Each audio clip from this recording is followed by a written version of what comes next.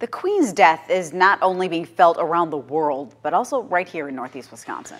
NBC 26's Ben Boken spoke with a UW-Oshkosh British historian about the Queen's impact overseas and here at home.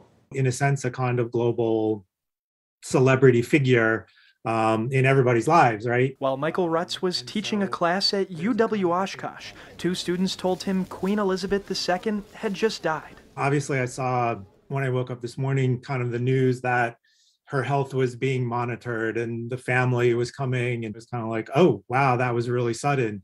I don't know that I necessarily expected just, a couple of hours later as I finished up class that then like, oh, it's official. The British historian says it was a significant moment for him and Northeast Wisconsin alike. Part of it is just the longevity, right? She was queen for 70 years. So that's the longest reign of any monarch in British history. Queen Elizabeth II's presence goes far beyond the United Kingdom. Her legacy includes a moment in Wisconsin history when the British monarch sailed through Lake Michigan past Milwaukee in 1959. One of the most significant historic events in the entire history of the city of Milwaukee and its port. The Queen with Britain, and symbolically they're kind of together for the lives of most all of us who are here and alive now. Fast forward many years to today. The chair of the UW-Oshkosh History Department believes the Queen enabled a connection to the past. She was a kind of symbol, I think, for Britons of